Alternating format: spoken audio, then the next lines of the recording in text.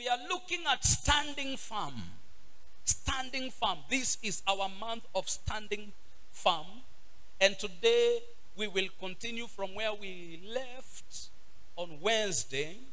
The importance of being firm, or the importance of standing firm. The importance of standing firm.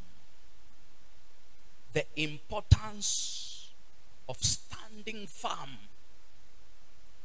The Bible says in 1 Corinthians chapter 15 and verse 58, the brethren, be ye steadfast. NIV says, therefore my brothers, therefore my dear brothers, stand firm. Let nothing move you.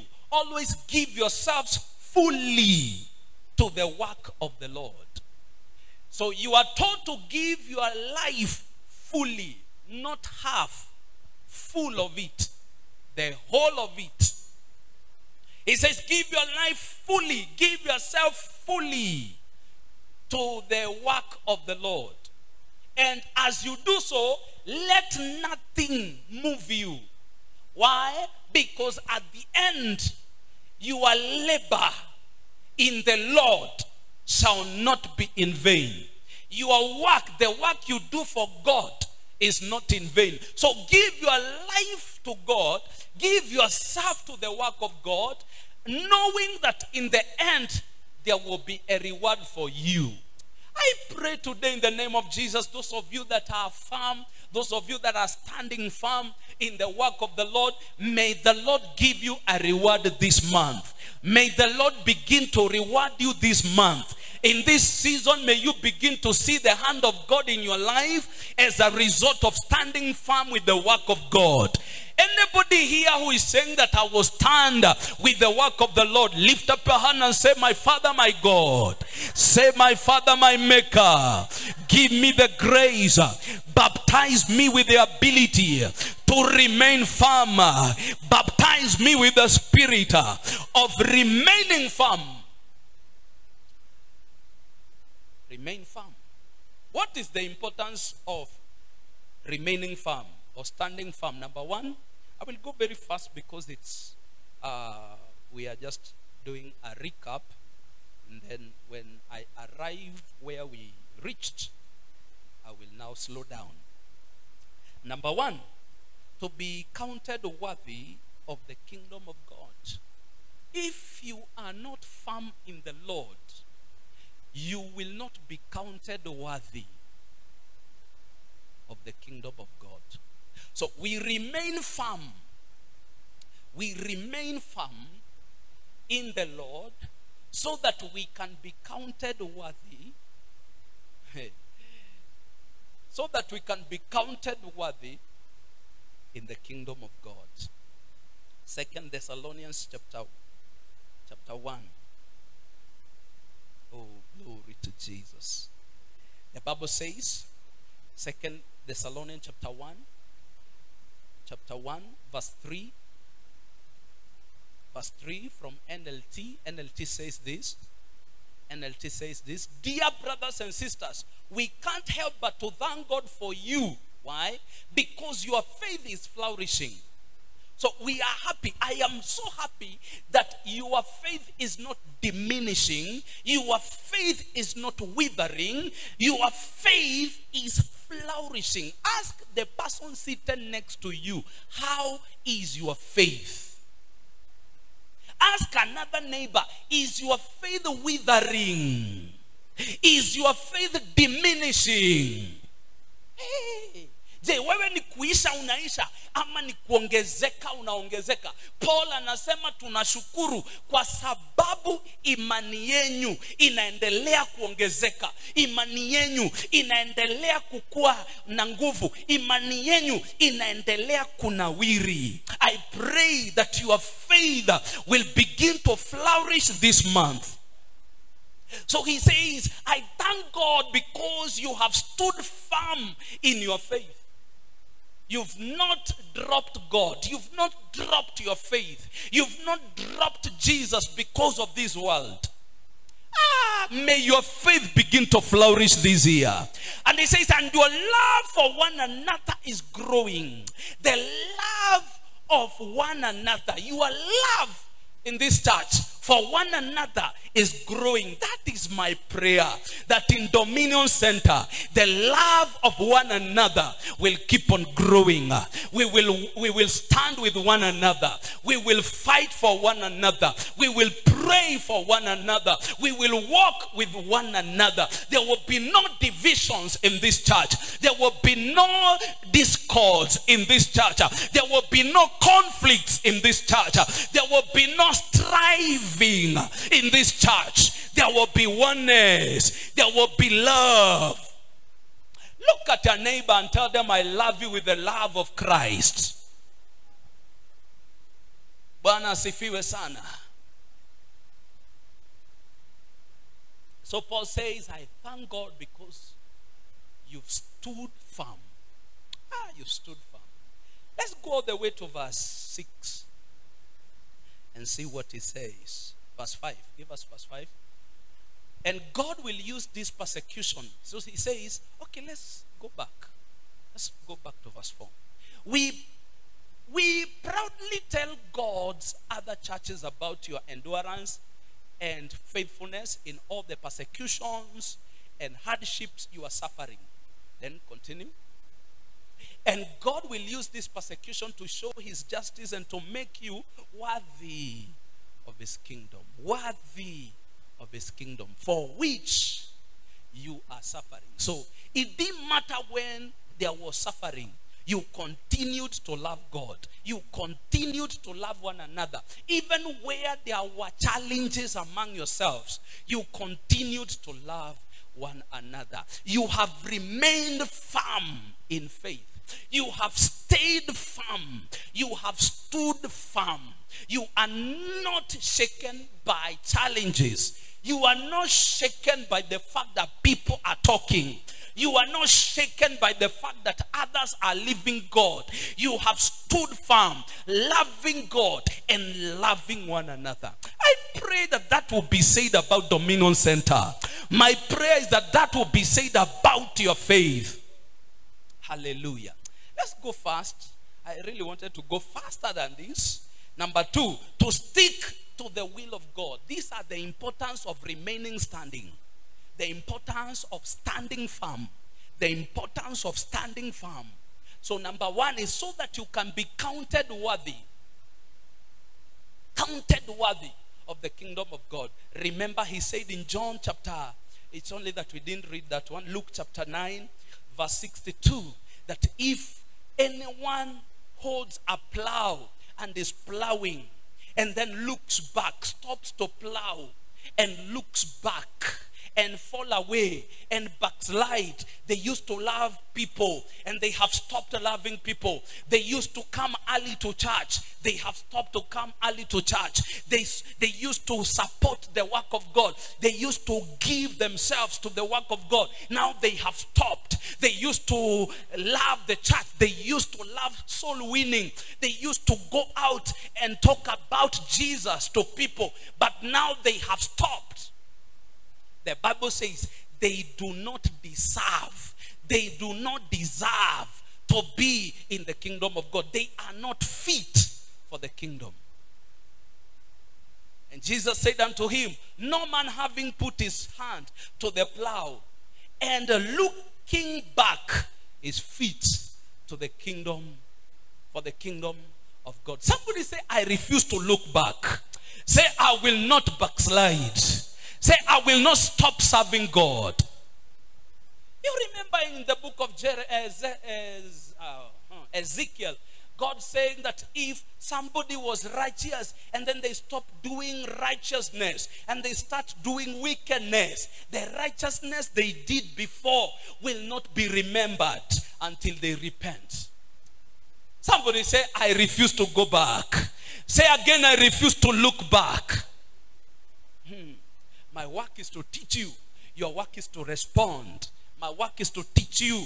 Your work is to decide whether you will believe or not. Somebody say, I'm believing. Say again, I'm believing. So importance number one is so that you can be counted fit and worthy of the kingdom of God. Number two, so that you can be able to stick to the will of God. So that you can be able to stick to the will of God. Joshua chapter 1 verse 7. Joshua chapter 1 verse 7. Oh God, thank you Jesus. Only be thou strong and very courageous, that thou mayest observe to do according to all the law. So you cannot be able to do the will of God, if you are not strong, if you have not stood firm, if you have not allowed yourself to be moved.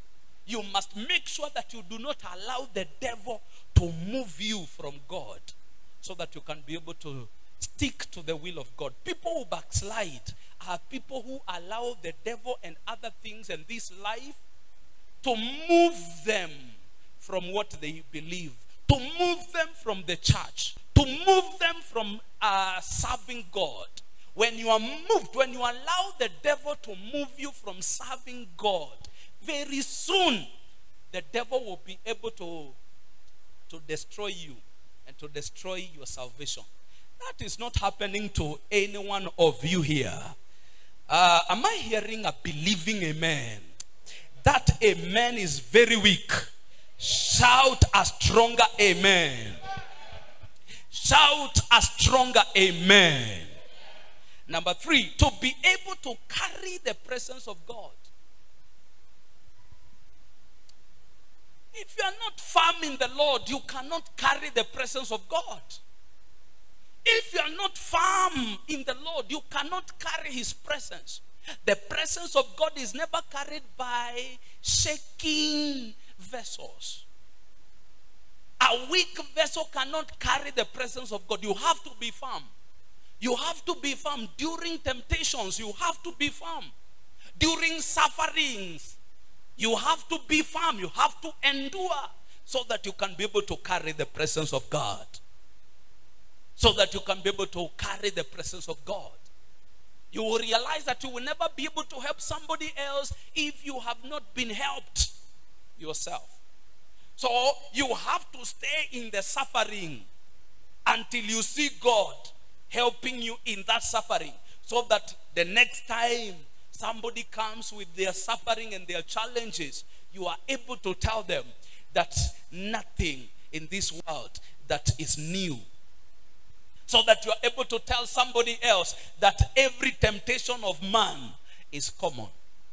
According to 1 Corinthians 10:13. All temptations of man is common. It is common.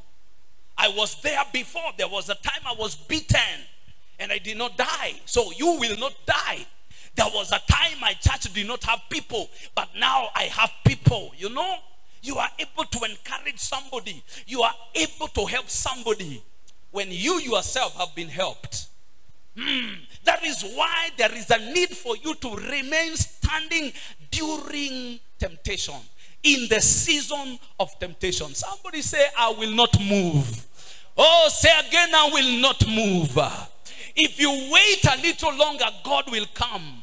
He says there is no way God will ever tempt you with a temptation that you are not able to handle. The only challenge is not the challenge. The challenge here is not the challenge. The challenge is you not being able to stand. Being able to stand firm and wait for God to deliver you. He says that many are the affliction of the righteous. You are not alone. You are not the only one who is suffering. You are not the only one who is going through some challenges. He says he will make a way out. So you just need to remain there and wait for the time God will make a way out. He says that even with all those afflictions, the Lord delivered him from them all. So you just need to wait. The challenge is you remaining standing. If you can be able to overcome the challenge of you not moving, the challenge of you not being tempted, then you will be able to see God. Somebody here will see God. I say somebody here will see God. Oh, glory to God. Number what? Number 4. The importance of remaining standing or standing firm. Number 4. To become a good example. To become a good example, and especially in leadership. To become a good example and a good leader. To become a good example and a good leader. Every one of you here, in one way or another, you are a leader. In your own respect, you are a leader. You are a leader somewhere. You are either a leader to your children, or maybe a leader at work, maybe a leader to be. But all of us here, we are called to be leaders. Remember, God said in Romans chapter 8 that the world is waiting for the manifestation of the children of God, of the sons of God. The world is waiting for somebody to lead them. The world is waiting for somebody to show them the way. For somebody to show them the way. The world is waiting for somebody to show them the way. Somebody say, I am here. I will be a good example. Say again, I will be a good example. The world is waiting. The world is waiting. Romans chapter 8 verse 19. The world is waiting. The world is waiting. The world is waiting. The world is waiting. The world is waiting. The Bible says, for the earnest expectation of the creature waited for the manifestation of the sons of God. The world is waiting for you to stand firm and show them the way. Show them how to overcome problems. Show them how to endure. To endure circumstances. To endure sufferings. Somebody say, I will stand firm. Oh, say, I will stand firm. Somebody told me the other day that, Pastor, if you don't come to church, we are going to backslide all of us. We are examples. If we can stay, if we can remain standing, if we can stand firm, people will not backslide. If I remain firm, if I stand firm, people in this church will not backslide. But if I am weak, everybody will. I believed that person. I believed that person. That person told me, Pastor, if you don't come to church tomorrow, all of us, Quisha, we are dead. We are going to backslide, all of us. And I believed. Yes, that was the voice of God through that person. So the next morning I came very early because I don't want to set a bad example. Because if I do, the world is doomed. The world is doomed.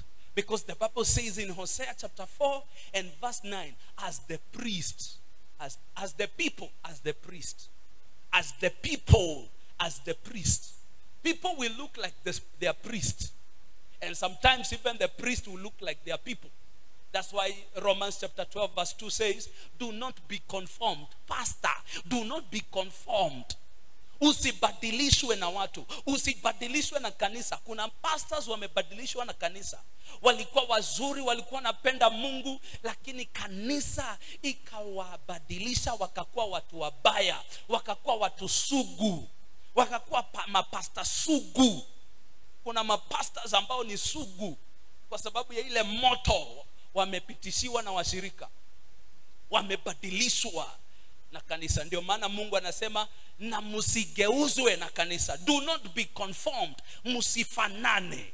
Musifanane. So Hosea anasema, Hosea 4:9, that as the people, as the priest, as the people, as the priest, you are an example to the people. And remember, the priest here is not only the pastor, the priest. All of us are made priests according to Revelation chapter 5 verse 10. We are all made kings and priests. We are kings because the Lord has made us unto our God kings and priests. So akisema as the people, as the priest, anamaanisha vile kanisa itakuwa ndivyo hata dunia itakuwa, ama dunia itakaa vile kanisa iko. So you are an example to the world. You are an example to the world. If you're not behaving well, if you're not standing firm during the times of temptation, then you are leading people astray. You are making people not to come to God. You are causing people not to come to church. Because when they look at you, they don't desire your God. When they look at you, they are not happy. They are not happy with your lifestyle. And therefore, they cannot even come to church. They are not willing to come to church. They are not ready to serve your God. Because your God has not helped you. How can he help them? You are an example and you are a leader. So behave like one. Look at your neighbor with the eye of the Spirit, and tell them, behave like a leader. Tell another neighbor, behave like a good leader. Yeah, be a good leader. Be a good leader. Be a good leader in your workplace. Where you work, represent Jesus there. Are we not ambassadors for Christ? Represent Jesus there. Remember, people are looking at you. You ought to have and display a good example. You ought to display a good example. Oh, Shekatabayando. Look at Joshua chapter 1 verse 6. Hallelujah. Thank you, Jesus. Glory to God. Oh, be strong and of good courage, for unto these people shalt thou divide for an inheritance the land which I swear unto their fathers to give them. Joshua, you must remain firm. You must be strong. You must stand firm. Because if these people will go to their promised land, it is because it will be decided and determined by your firmness. If these people in Kamulu will go to their promised land, if they will reach heaven, it is determined by how you stand firm. Will somebody say, I will stand firm? Lift up your hand and say, Father, give me the grace to stand firm, so that my generation will not go astray, so that my generation will not perish. They will perish. Just like that person told me, Kamulu will perish if you don't come to church.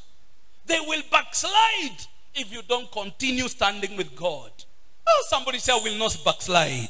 Say, I refuse to backslide. And I refuse to cause other people to backslide. Yes. Glory to Jesus.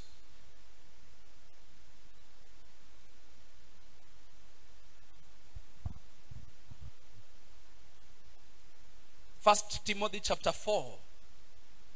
First Timothy chapter 4 verse 12. Oh, glory to God. Are you learning something here? Are you saying that I will remain firm? Are you saying that I will stand firm? Yes. Let's read from NKJV, from verse 12. Let no one despise your youth, but be an example to the believers. In what? In your conversation, the way you talk. The way you talk. Look at your neighbor and ask them, the way you talk.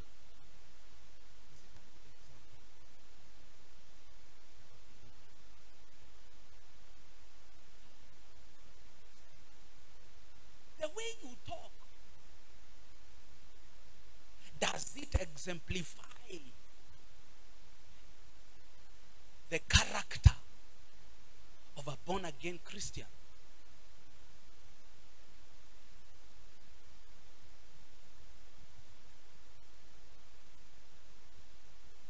Does it display to the world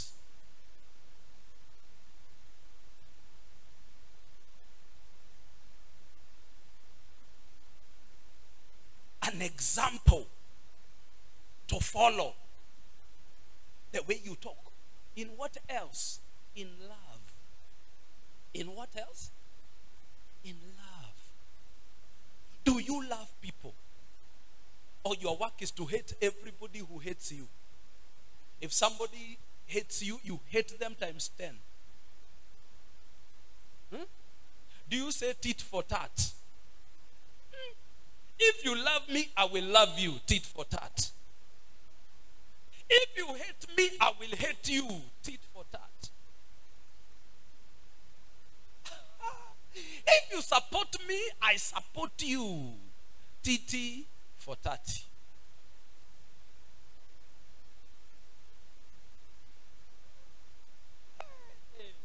If you are good to me, I will be good to you, titi. If you are bad to me, I will be bad to you, titi for tati. I remove you. I delete your name from that list of titi for tati. In the name of Jesus, you will not appear in the list of titi for tati. In love, so you ought to love even your haters. You remember, it was our memory verse, Matthew 5:44. It was our memory verse since we were young in Sunday school. Love those who, even those who do what? Even those who hate you, love them. And pray for those who persecute you. Love your enemies. Love your, this is Jesus. He said, but I say unto you, love your enemies. Hey, look at your neighbor and tell them, love your enemies. Yes. Jesus said, don't love your friends. He says, love your enemies, bless them that curse you, and do good to them that hate you, and pray for them which despitefully use you and persecute you. Even those who persecute you, pray for them. Like Job. Job was told by God, if you want me to turn your captivity, that is Job chapter 10 and verse 42. If you want me to turn your captivity, you have to pray for your friends ambao wamekuja criticize all these 7 months. You know, they stayed there and they criticized him. They criticized him.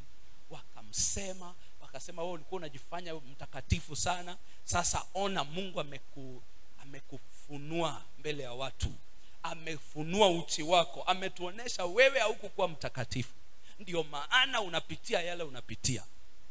Wewe imagine wakati uko na shida. Wakati uko na shida kabisa, watu wa kanisa wanaanza kuongea. Wanaanza kusema tulijua tu hiyo biashara yake itaanguka. Tulijua tu atapoteza Bwana. Tulijua tu kwa sababu anajifanyaga mtakatifu sana. Tulijua tu hataenda ngambo. Alikuwa anajifanya vile anaenda ngambo. Tulijua hataenda. Tulijua hiyo siku haitawahi fika. Imagine when people say that. Tulijua hata hiyo gari atauza, hata hiyo nyumba atauza, hata hiyo kanisa atauza. Tulijua ataishiwa. Alikuwa anaringa sana akiwa na gari, alikuwa anaringa sana akiwa na nyumba, alikuwa anaringa sana akiwa na kazi. You know, that is how they talked. And then God says, are you there? God says in Job 10:42. No, 42:10. 42:10. Job 42:10. You know, he says, and the Lord, you know, go to verse 9. No, verse 10. Verse 10, sorry. And the Lord turned the captivity of Job when he prayed for his friends. The same friends that were castigating him. When he prayed for them, the Lord turned his captivity. Also, the Lord gave Job twice as much as he had before. Yeah. The reason why sometimes we are not moving with God and we are not being lifted and promoted by God, it is because we are not showing an example. We are not good examples in our love for people. So let's go back to 2 Timothy chapter 4.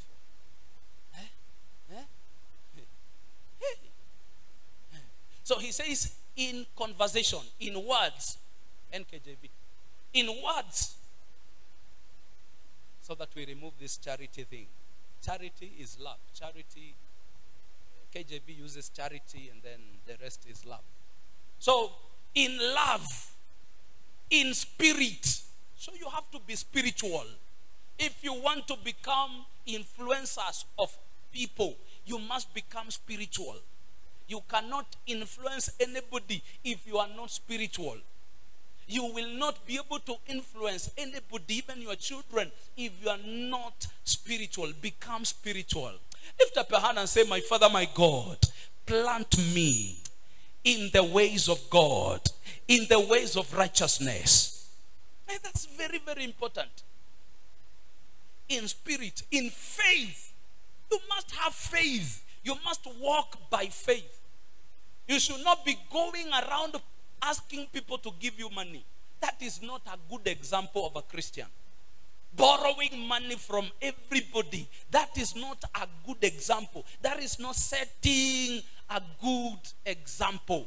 Going to people's houses, everybody knows you as a beggar. Everybody knows you as a beggar. He says, but be an example. Do not allow people to despise you, even if you are young. You can be young but respectable. You can be young but an influential leader. But for that to happen, it's not something that will fall on you from heaven. If you want people to respect you, if you want to command respect in your leadership and as a Christian, there are things that you must do and there are things that you must refuse to do. So if you have a problem, God says, stand firm in that problem and wait for me. Wait for God to come. Remain there in faith. Hata kama kuna shida imewaka moto. Hata kama shida zako, madeni zako zimekuwa mingi mpaka sasa unaona ukichotwa. Wewe kaa hapo uchotwe. Hata baada ya kuchotwa, endelea kukaa na Mungu. Wacha wakuje wafagie kila kitu kwa nyumba yako, lakini wewe uendelee kukaa hapo kwa imani. That's what God is saying. So set an example in faith. Be a man and a woman of faith. Hata kama ni kubaya aje, hata kama hujalipa nyumba, endelea kuja kanisani, endelea kumtukuza Mungu. Usiende ukiambia kila mtu vile hujalipa nyumba. Don't go to everybody telling them how your children are suffering. That is not setting a good example. He says, set a good example. Look at a neighbor and tell them, set a good example. Yes, yes, yes. Don't go everywhere looking for, asking people to give you money. So, in faith. And the other thing is, in purity. In what? In purity. You have to be pure. You have to be blameless.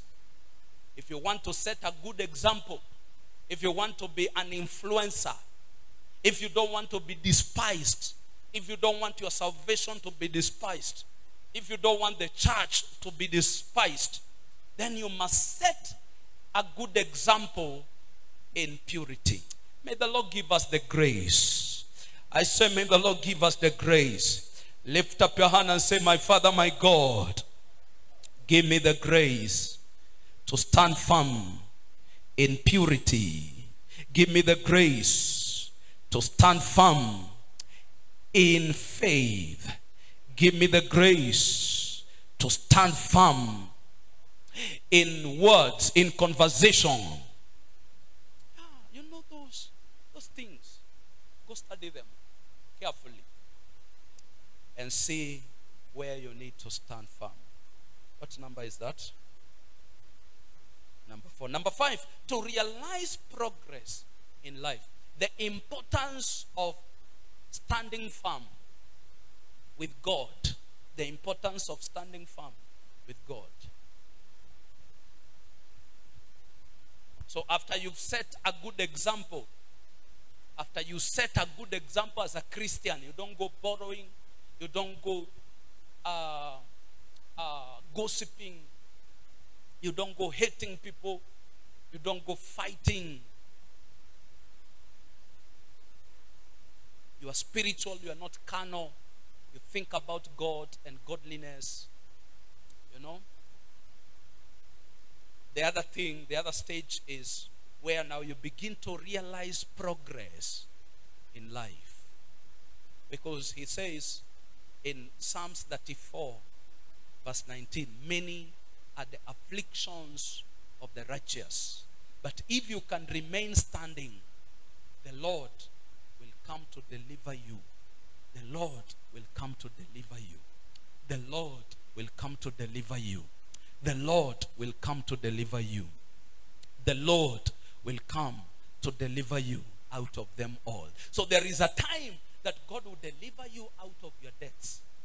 There is a time God will deliver you out of your problems. But you have to remain standing. You have to remain standing and focus on Him. Focus on Him. Because very soon God will make you to progress. Very soon God will help you to move forward. Now look at this. Psalms 1. Psalms chapter 1. Very, very important. Psalms chapter 1. In this church we believe in Bible. We believe in the Bible. We believe in the Bible. So we teach the Bible.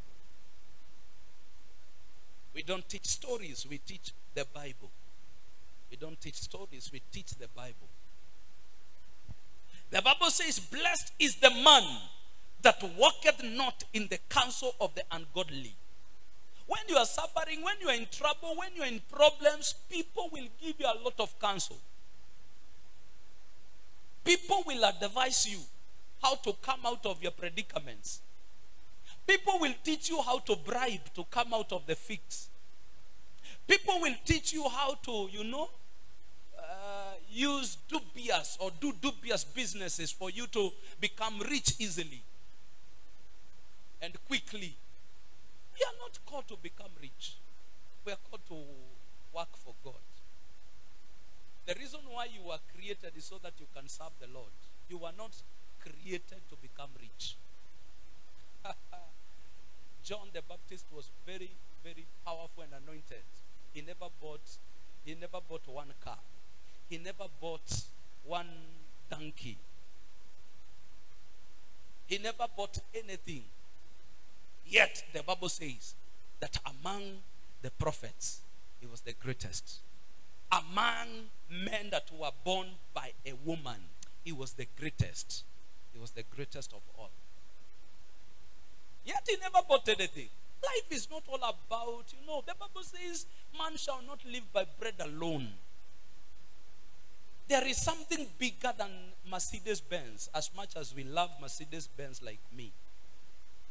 There is something more important than Mercedes-Benz. For instance, going to heaven is more important than a Mercedes-Benz. Walking with God is more important than driving a Prado. Elder Rebecca. It's more important. Walking with God is more important. You better walk by foot and stay with God than drive a Prado and go to hell. Man shall not live by bread alone. There are other things that are better than bread. There are other things that are better than marriage. There are other things that are, you don't have to get married. It's not a must. Even Paul said that if you are not married, don't get married. But he says, for the sake of going to heaven, get your wife, get a wife, and get a husband. So get married so that you don't burn with passion. So that you don't burn with lust. So that you go to heaven. So get married. But you don't have to compromise your chance of going to heaven because of a man or because of a woman. Somebody say, I belong to Jesus. Oh, lift up your hand and say, I belong to Jesus alone. Yes, before that man comes to you, he should find you with Jesus. Before that woman comes to you, she should find you with Jesus. Before the Mercedes-Benz come, the Mercedes-Benz should find me with Jesus. Glory to God. Yes, Jesus first. Tell your neighbor, Jesus first. Tell your neighbor, heaven first. Yes. So remain standing. Remain standing. Remain standing. Don't fall because of a Mercedes Benz. I've seen people coming out of a marriage that is very, very, a man, leaving a man that is very rich. And they live such a marriage where there is a big house and there are cars. And they live it. They live it for the sake of their peace.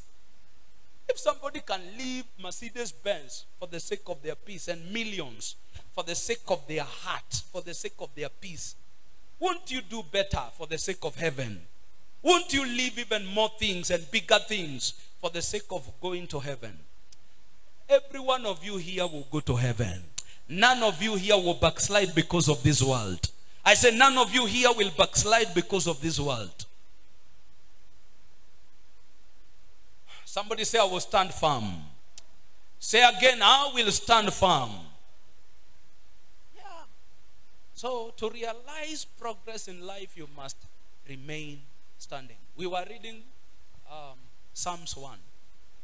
Let's go back there. So many are the affliction. No, Psalms 1 verse 1.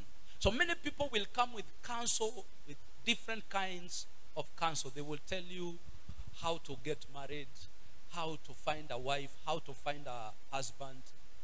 But this is what the Bible says. Blessed is the man that does not walk in the counsel of the ungodly. He stands firm with the counsel of God. He follows the counsel of God. He stands firm in the counsel of the Lord. Somebody say, I will stand firm in the counsel of the Lord. Somebody say, I will stand firm in the wisdom of God. Yes, this world has a lot of wisdom, a lot of wisdom. But blessed, he says, blessed is the man that stays with the wisdom of God. The wisdom of God. May the wisdom of God direct your paths. I say, may the wisdom of God direct your paths. So for you to be blessed, for you to progress in life, you need to stand in the wisdom of God, in the counsel of God. Nor standeth in the way of sinners, nor seated in the seat of the scornful. But his delight is in the law of the Lord. Yeye furaha yake, his delight, furaha yake ni kukaa katika sheria za Mungu. Wangapi hapa watapenda sheria za Mungu? That is how you're going to progress in life. He says, but his delight is in the law of the Lord, and his law doth he meditate day and night. This person, he meditates, she meditates in the law and in the word of the Lord day and night. Usiku na mchana anaongozwa na neno la Mungu. Let's continue verse 3, the last verse. And he shall be like a tree. This person shall be like a tree planted by the rivers of water. Where God will plant you is where your progress will never end. If you stand firm. If you stand firm. The importance of standing firm is so that God will plant you beside the streams of water, beside the rivers of water. Your business will be planted beside the rivers of water, beside the streams of water. Your marriage will be planted where it will continue to be nourished. God will never allow your marriage to wither. That is what he says. If you remain with me, if you remain in my ways and in my wisdom, I will plant your life beside the rivers of water. You will never have to wither. You will never get dry. You will never get dry. You will always have ideas. You will always have customers in your business. You will always have happiness in your marriage. There will always be happiness in your marriage. You know why? Because you remained in the wisdom of God. You got married. By the wisdom of God, you got married in the ways of God. You started your business in the ways of God. You started your ministry in the ways of God. You did not listen to the wisdom of the world. You stayed with the wisdom. You stayed in the wisdom of God. You stayed with the wisdom of God. You operated with the wisdom of God. You operated with the wisdom of God. May the Lord keep you in his will all the days of your life. May the Lord direct your life with his wisdom. May the Lord direct your ministry with his wisdom. You know, he says what? You will be like a tree planted by the rivers of water that bringeth forth his fruit in his season. His leaf also shall not wither, and whatsoever he doeth shall prosper. May you begin to prosper from today. As you continue to operate by the wisdom of God and in the ways of God, may you begin to prosper. May your business begin to prosper. May your life begin to prosper. May you begin to excel. There is something about staying with God. The world has a lot of wisdom, but the only sure wisdom is the wisdom of God. The only working wisdom. Every other wisdom can sound perfect and, fantastic and wonderful. And the devil knows how to decorate things. The devil knows how to decorate things. So he can decorate the wisdom and the ideas that he brings to you. But the only sure way is the way of the Lord. The only sure way is the way of the Lord. If you want, you can try the other way and come later to write a book. You can come later and write a book of how the ways of the world are working. How the ways of the devil are working in your life. I've never seen such a book. All the books I've seen, all the books I've read about people that walked with the devil is how they were killed, is how their businesses were killed, how their children were killed, how their joy was killed, how the devil destroyed their lives. Don't join the gang. Don't join the camp of the enemy. Stay with God. Somebody say, I will stand with God. Oh, say again, I will stand with God. Say again, I will stand with God. Yes, you cannot stay with God and go wrong. You cannot be planted with God or in God and wither and go wrong. The last one, the last scripture as we finish, Joshua chapter 1. Joshua chapter 1. Joshua chapter 1 and verse 7. Verse 7. Only be thou strong and very courageous, that thou mayest observe to do according to all the laws which Moses my servant commanded thee. So God is telling you everything your pastor is telling you. Heed to it. Stay with it. Stay with it. Remain firm. Remain firm with the words of your pastor. And he says, turn not from it. Do not turn away from the teachings of your pastor. And what will happen to you? To the right or to the left? That you mayest prosper. Ili uweze kufanya nini? Kuprosper. Ili uweze kufanikiwa. Ili uweze kuprosper. That you may prosper whithersoever thou goest.